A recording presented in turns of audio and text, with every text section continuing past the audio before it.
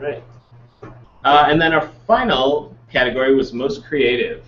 And we had two different, we tied. There was a tie for this one because we could not decide. There are two actually fairly different entries, but we wanted to basically recognize both of them. So the first one is Team Serendivvyity. Is anyone from Team Serendivvyity? Okay. Yes. All right.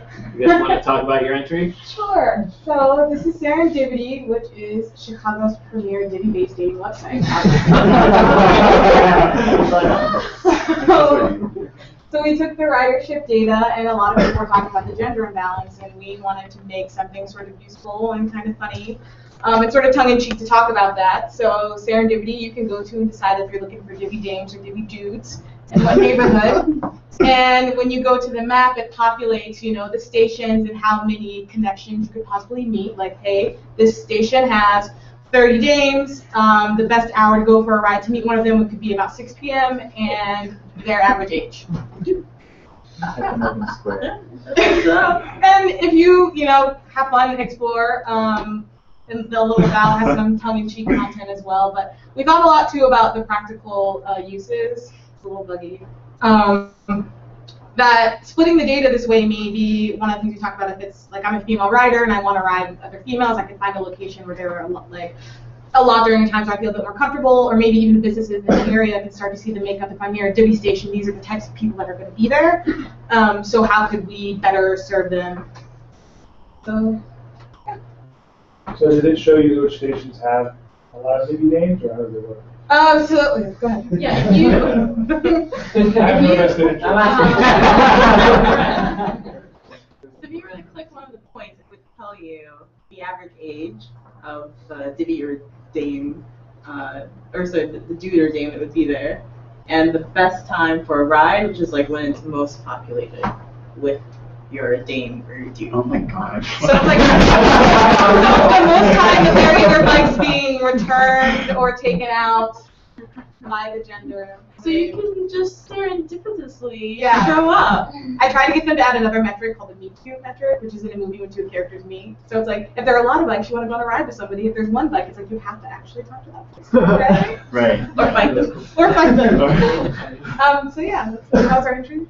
Please just don't use it for Divvy stalking. Oh my gosh. That many times. Everybody, when we pitched this idea, was like, so stop it. I think every work session we had, we'd reach a point where it'd be like, but guys, this is getting a little creepy. Yeah, there's some in Logan Square where it's like if you choose a particular hour of the day, it's like one lady and her age. Oh, okay. So please don't use it for that. It did cross our minds, but Yeah. Maybe there's a way to like make a break, so if it's anything below 5, it doesn't show that data. Yeah. I don't know. Could be. A safety feature. we did find a handful of stations that were like 95% women, Yeah. which like flew in the face of everything else that's on the map. Where was that? If you go to the Just Explore option, it'll just show you all the stations, and that information's a little bit different. So it'll tell you the station name, the best time to meet that majority of people, and it'll tell you the gender percentage breakdown, like 70% male to 30% female, if you just want to see what's out there.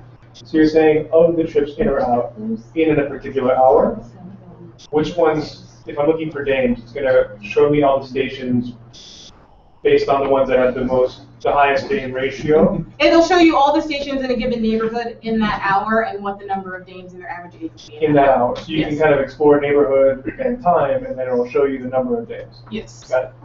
So, wait, did you notice any Or dudes, it's fine. did you notice any trends where, like, so you said there was like one station that was like overwhelmingly female and not male? Yeah. Did you notice like did those like trends like make geographic sense, or were they kind of just dispersed randomly? That Like, what was actually the came up significance? as a question this morning. We were answering your questions because we can't focus and we were back in the data again. We were wondering if it correlated with university campuses, but then we had to go back to work. But yeah, it seems probable. We didn't get a chance to fully explore that, but it's really weird. Also with age, like, are there younger stations, and how much younger? They range, because there's some old, like, some that stuck out to me seem more towards, like, uptown. There are ones where the average age is, like, high 50s, like 50s. Yeah, is that upper 50s? I don't know. And some like that tended to be in Logan Square. I think the average age overall seemed like people in their 30s, but there weren't any really that much younger. It's actually really interesting watching you use it just now because I don't know if you've noticed this, but when I've introduced people to it, like everyone types in Logan Square. Like everyone from Logan Square. So that's something else that we could possibly explore how people are actually using this. But I need someone else that question. You can try. Did you notice if the Did you find any correlation between male and female and time of day in the station? Like if at some time during the afternoon more guys are riding. A lot of the AM rides were female, which again was like kind of we didn't get a lot of chance to like sit down and do the trends. Right. We're dealing with so much data, but there were some. It would be great to dive deeper into those details to see why and maybe I don't know, like I know in my mind I'm like, oh, let's go find some people and like interview them and be like, why are you traveling early? I noticed you're a woman. Some to a state because your bike's over here and your bike's over here. have you two used Divvy before? Actually, no. I have not. Yeah, I have a bike. We all actually have bikes, but we were like really excited about the data release, so we like all wanted to just do it. Is the code for this open source? It could be. We like that. Yeah. Oh yeah. Our developer who can be here, Alex, who's awesome, would like love to do this. If you guys are interested, yeah, we can. Because all these ideas, right? You could keep going with this to make the best dude finder, possible. We're not gonna release it here. Yeah. As long as there's like no stalking. Yeah, we did have like a whole idea of like misconnection in the station. We thought about making this pretty great. All right. Any other questions?